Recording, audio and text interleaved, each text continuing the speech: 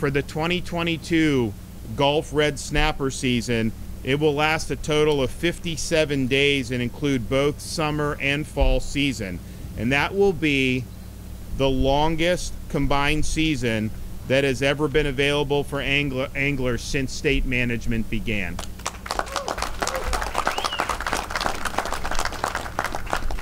The 2022 Gulf Red Snapper summer season will open June 17th and run consecutively through July 31st. This will include Father's Day and July 4th weekends. Anglers will also have the opportunity to continue the season later in the year with a fall Gulf Red Snapper season. In the fall, there'll be 12 additional days, the longest fall season since state management began, for anglers to catch red snapper in the Gulf, including Veterans Day weekend and Thanksgiving weekend. So these additional days of fishing means that families can take advantage of the holiday weekends to have a great time off of Florida's coast in places like Destin.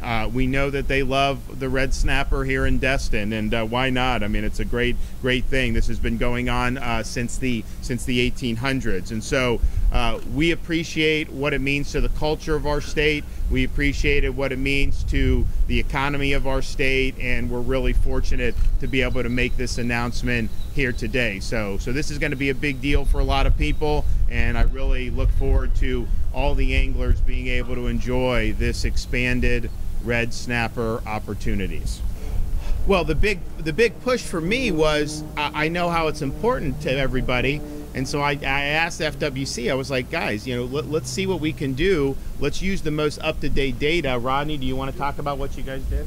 Yeah, so we looked at the data as well, and then we realized that if we added weekends and kind of broke it up so it wasn't just a concentrated fishing season, that it gave more people an opportunity, especially working people who have to work during the week, and this will give them an opportunity on the weekend to go fishing. So that was the thinking behind it.